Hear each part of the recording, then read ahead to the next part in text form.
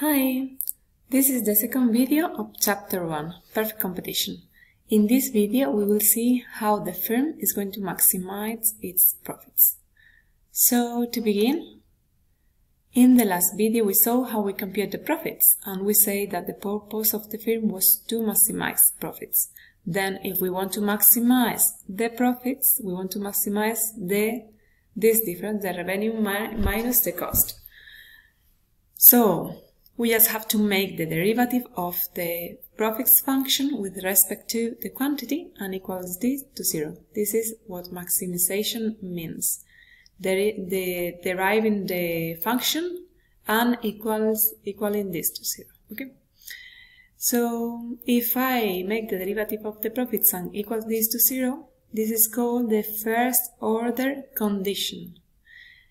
And if I make the derivative of the profits and equal this to 0, this is the same than making the derivative of the revenues with respect to Q minus the derivative of the cost with respect to Q and equals this to 0.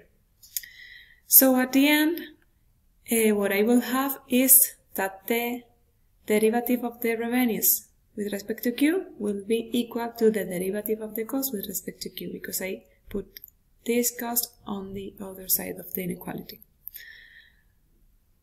Then we know that the derivative of the total revenues is just the marginal revenues, and the derivative of the total cost is the marginal cost.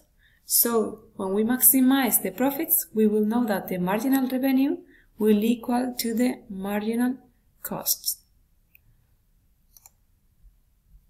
Then in these two graphs we can see the total cost function here, which begins at this point. This is the total cost function and then goes up, and it begins at this point exactly where we have the fixed costs. So it begins in a point different from 0 in the y-axis, because even when the firm produces 0 units of products, it already has some fixed costs. And the fixed costs are represented by this constant quantity in this axis. We also have the revenues function, which is going through here.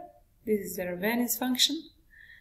And then we know that the marginal revenues represents the slope of the total revenues function. So if I check the slope at any point of the revenues function, I will be finding the marginal revenues at this point.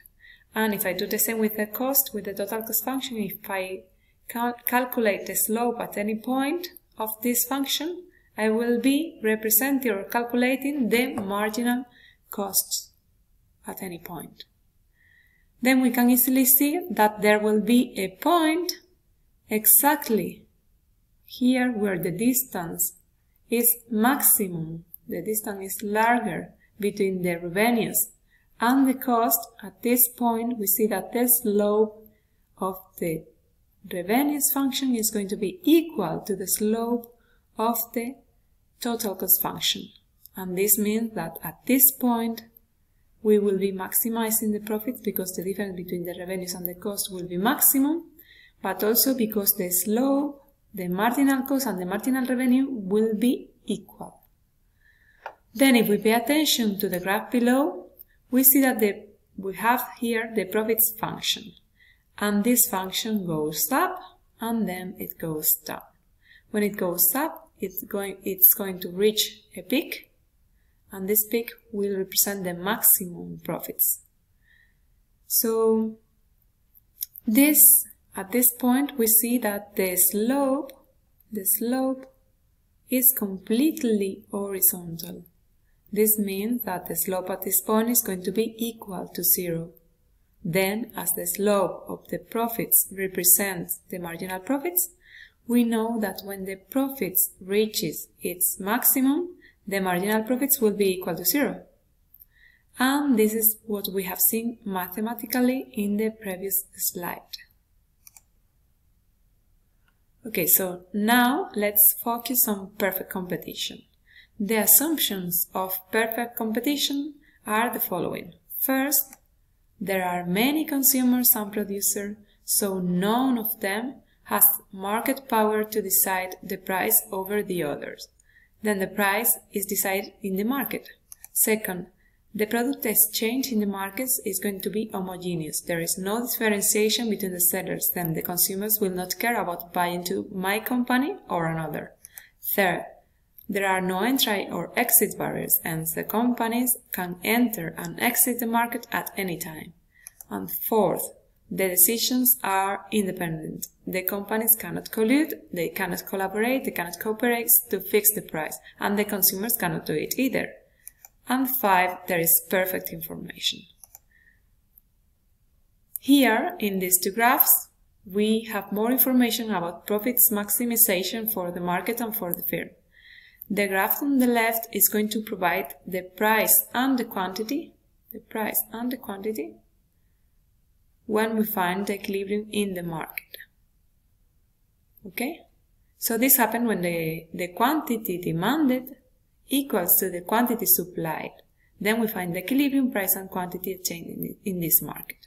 As the company has no market power and there are so many consumers and producers in the market, our firm will take the price as given. It is going to be a price taker, our firm. So the price will be represented by a horizontal line here in this graph on the right side.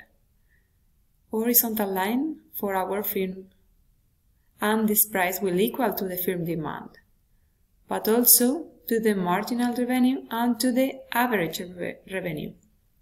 If we compute the marginal revenue, we see that the marginal revenue is the derivative of the revenues with respect to the quantity. Then the revenues are price multiplied by Q. If we derive this with respect to Q, we find that the marginal revenue equals to P, and then as P is constant in perfect competition, we will see that it coincides exactly with this horizontal line. We can also check that the average revenue equals the price by dividing the total revenue by Q. Okay, so P multiplied by Q divided by Q, then we will find that P equals to the average revenue, and this all is equal. Then, if we go back to the graph where we represented the total cost and the total revenue, we see that the total revenue is a linear function because the price is constant. Then the slope of the total revenue will be always the same. It will be always constant and equal to the price. And to know where the profits are maximized, we just have to look for the point where the distance between both functions is maximum, or the point where the slope of the total cost function equals to the slope of the total revenues. Okay. Then the marginal revenues at this point equals to the marginal cost, and we find that the profits are maximum. The first condition that must be satisfied in perfect competition is that the price equal to the marginal cost. So, since the firm is a price taker, we know that the marginal revenues will be equal to the price, and when the profits are maximum, we know that the marginal revenues equal to the marginal cost. Therefore, the necessary condition, the first order condition for maximum profits is, under perfect competition, that price equals to the marginal cost. And this is the end of this video. See you in the next one.